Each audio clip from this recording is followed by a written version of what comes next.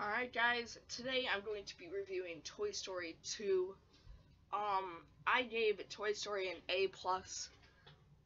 Oh man, this movie deserves beyond an A+, honestly. This is my favorite Toy Story film so far. This has beautiful animation. It's just like Bugs Life, Good Dinosaur. It's great animation, definitely have to buy it on Blu-ray, honestly. It's not more of an adventurous feel to it than the first one. This one's 10 minutes longer, but it felt way longer than 90 minutes. And that's what I liked, because we were on this adventure for most of the time, and that's what I really liked about it. It's got better animation than the first one. It's got more of a three-dimensional feel to it. I don't know, like you could really see them pop out, I guess.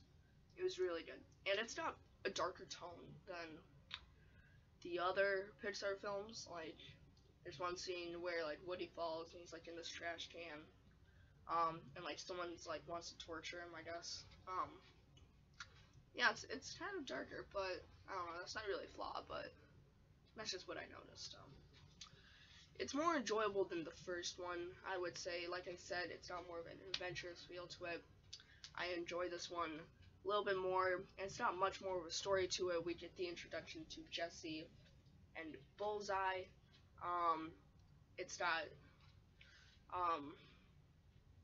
you got a villain. I guess you have a villain in all three of them, but this villain was determined, I guess. I don't know. And this is one of those movies I would always watch when I was a kid. Probably more than the first one. And just watching this film, again, brings back so many memories, because I haven't watched this film in forever. And I just remember all these scenes. Oh yeah, I remember that scene. Oh, that scene. Oh, that scene. I remember all of these scenes, and it was really good. And this was a very creative thing to do for Pixar. But at the end of Toy Story 2, they basically made outtakes for Woody, Buzz, Jessie, all of that. Buzz was holding up the binoculars, and then when he took them off, there were two big Sharpie glasses around him on his visor, I guess.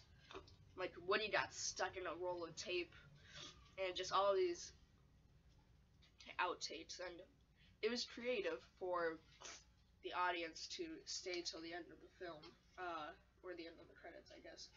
And the outtakes were hilarious, honestly.